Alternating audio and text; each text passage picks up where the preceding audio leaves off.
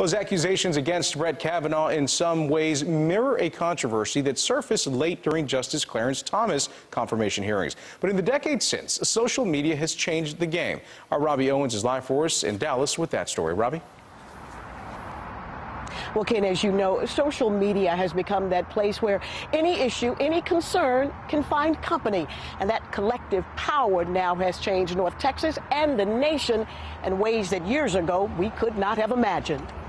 This dirt was searched for by staffers of members of this committee. It was, at the time, a scandal of epic proportions.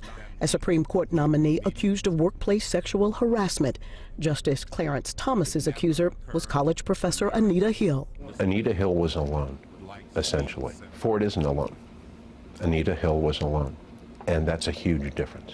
We're talking about #MeToo, the social media movement that has helped end the careers of powerful men in media, Hollywood, Capitol Hill, even the Dallas County Health Department. SMU political science professor Joe Kabilka says Me Too is a force that cannot be ignored.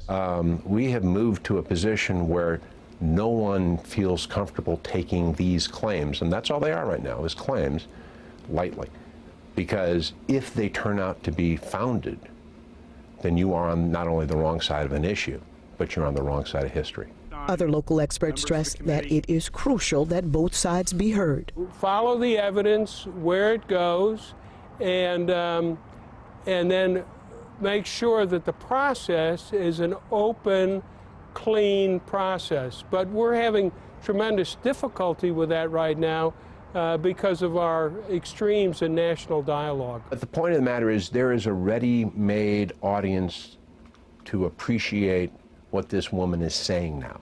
That wasn't so much the case in 1991 when Anita Hill was in a similar position. There were no hashtags in the 1990s. In Dallas, Robbie Owens, CBS 11 News.